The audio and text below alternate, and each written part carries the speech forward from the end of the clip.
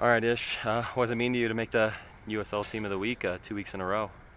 It's nice. It's good to be recognized for individual performances, but the most important thing was getting those two victories and getting back to winning ways. So hopefully we can keep that up. Recent weeks, the team switched to a 4-4-2. What have you seen from the new formation so far? It's been good for us, I think.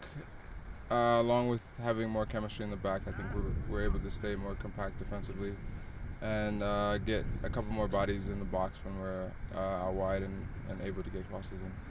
All right, and how's the team prepared to play in the Texas Heat this weekend? I think it would be a mental thing more than anything. So I think we'll be ready as long as we're mentally up for it. All right, and two important wins in a row here at home. How important is it to pick up points on the road? It's really important, especially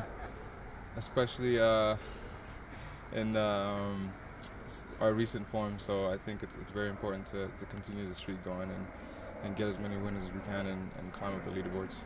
All right, and what are some of the keys of the game on Saturday night to keep that streak going? I think the key to the games will be staying compact defensively, making sure we've gotten 2 clean sheets the past 2 games. So if we can keep that going, I think we'll have a chance to win the game and get at least a point, if not a win. Perfect. Thank you.